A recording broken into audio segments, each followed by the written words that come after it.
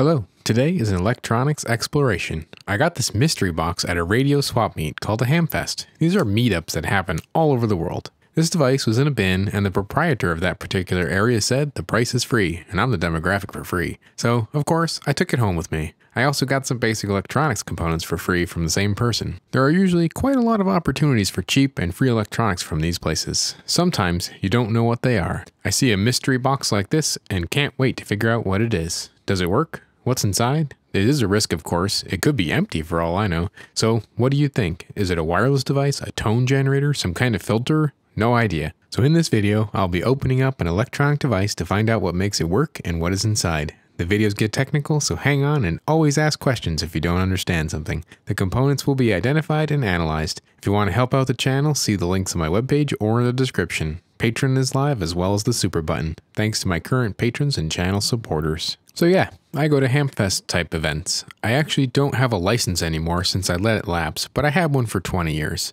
Ended up not using it anymore, so I let it go. Too much time has passed to get it back now. But I still go to the events to find things. Chances are there is one not too far from wherever you are. I looked around and there were quite a few free signs abound and lots of items for sale, some cheap, some expensive, but something for every electronics person. I didn't get any footage of the event, unfortunately. I didn't want to make anyone uncomfortable, but needless to say, an older gentleman was getting rid of some of his hoard and it was priced to sell, and by that I mean free. So I picked up the little box and got the nod. "Go ahead, it's yours," said the man. I smiled and was instantly thinking about what could be in this box. So, of course, I immediately took it home and opened it up and started to look it over. A switch, an LED, and two RCA style connectors with an L and an R on the back of the box. I had an idea from the L and R of what this could be. My guess is some kind of tone, noise generator, or test box of some type. I didn't see any power input connections, so I am assuming it must have some battery connectors on the inside. So it's time to open it up and look at what is on the inside. After getting it all opened up, it looks pretty interesting.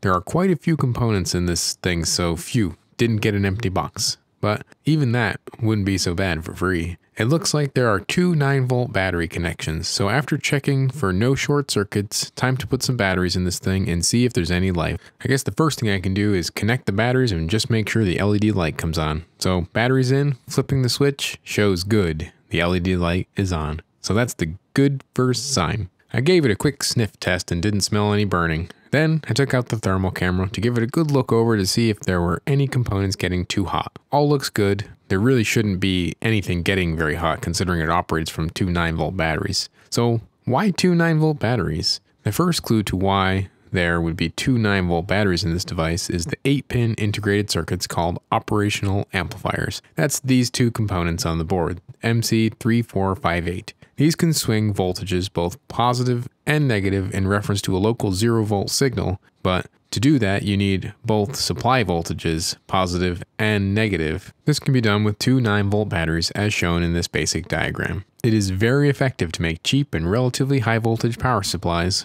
to supply signals to other devices. The first op amp on the board is used for gain and inversion of one of the signals. These are things op amps do well. The other chips included on this board are the CD4011, which is a quad input NAND gate. This is a digital logic chip, which means the signals are either on or off. How can this be used in an analog electronics device? Well, as we will see, there is more digital than analog in this box, but it's far from a computer. This is being used as part of the tone or noise generator circuit with the first operational amplifier and a few diodes. I didn't trace out the whole circuit, but there are general wire traces that seem to go that way. So it looks like we now know what this thing does. It makes some kind of a reference signal, either tonal or noise based. We'll have to check later to see what it actually is, but let's keep going with the other chips. Next chip on the board is the MC14013. This is a dual D-type flip-flop. This chip is serving two purposes. It is acting like an oscillator or a clock signal to keep things in some kind of time, as well as the source of the control signals for the next component. The last chip on this board is an MC14052. This is a dual analog 4-channel multiplexer chip, or basically a dual digital switch with 4 inputs and 2 outputs as used in this case. This can switch between 4 different signals and send those to 2 different outputs. We will analyze how this is being used after we take a look at the signals from this device. Okay, next let's take a look at the signal on an oscilloscope. Okay, It does look like this is making noise. The signals on the oscilloscope are jumping all over the place and fairly random. If I change the mode on the scope into roll mode, we can see that this looks like it has a sequence that it runs through as well. Now it is making sense why it has the flip-flop chip and the multiplexer chip. These enable this device to be able to have multiple different output options. And it looks like it sends different outputs to each of what I am now assuming are left and right labeled ports. It looks like it doesn't have great amplitude control. Also, my probing job isn't the best. Fairly certain one of the probes that came with this Siglin scope is already bricked out of the box. Not a surprise. It was cheap. Anyway, so on, then off. I'm going to have to figure this sequence out and take some notes. In the meantime, I went ahead and recorded the signal so we can take a listen to see what it actually sounds like. I am playing back the raw audio now.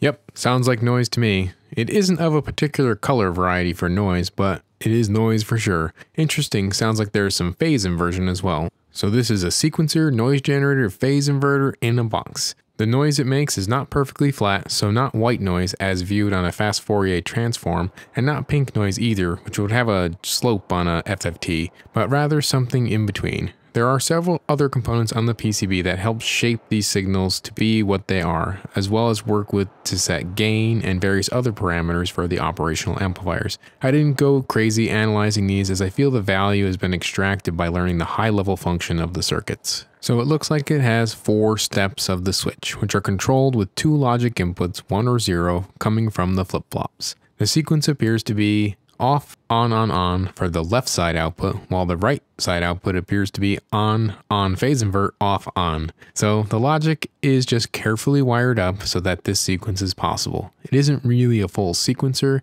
It has 4 steps because it has 2 bits of input data. The controls are actually stepping, so it is sequencing through the 4 inputs one at a time, and the wiring is changed to pick which input is going to which output. If there is none, then it is just doesn't connect that input to that portion of the sequence and you get silence. Here's a diagram of how this looks logically to the outputs that are achieved. This is some pretty clever circuit design, making great use of a few chips to do quite a complicated task. I'm pretty happy with my find here, and it is nice to see the smart use of some of the chips. I also like that all the functions can be traced out on the circuit board, the old way of doing things. No microprocessor here. The block diagram of the device is not too complicated. They're carefully laid out sections on the circuit board, and each one does its part to get the signal to the output in sequence every time until the battery goes dead. Make the signal, do a little shaping, send it to the switch, which distributes it to the left and right output as wired. I like it. Okay, I am going to take the mystery out of the box by adding some labels. These are for me, so I remember what this thing is. I know I should leave it as a mystery, but I'd rather know what it does when I pull this out of a bin in 10 years and have no idea what it is. So the basic specifications are a sequenced noise generator with phase inversion and an approximately 100 millivolt amplitude. This was probably used to test bandwidth and alignment of systems on something like a radio. If this was a kit or something you've seen before, let me know down in the comments. Okay, this is a pretty interesting device. I feel like it would be ripe for some modifications to turn on and off the sequencing on one of the various steps or modify the filter for a source for a synthesizer of some kind. There is a ton of functionality that could be added to a base like this. For a homemade electronics device, this is pretty well made and it still works great. It goes to show that you never know what to expect when you get out and check out some of the electronic swap meets. There are tons of these swap meets and there are always opportunities to find some unique devices. This turned out to be a noise generator with some extra features added in. I really don't need such a thing as I already have better tools than this, but I think this is fun to explore and see what made this one tick. Thanks for watching. I know this one was a little different than the usual videos, but let me know what you think down in the comments. And let me know if I should try to make more content like this, or at least a couple into the mix. Next week, I will be continuing with more power banks. This time, the 250 watt Beastly Anchor and the 145 watt Ugrain. Is it a fair comparison? No idea. They're just 2 popular requests. Check my website for upcoming videos. There's a schedule of release dates, and I have many more projects and products to get through, so many more videos in the future. Goodbye.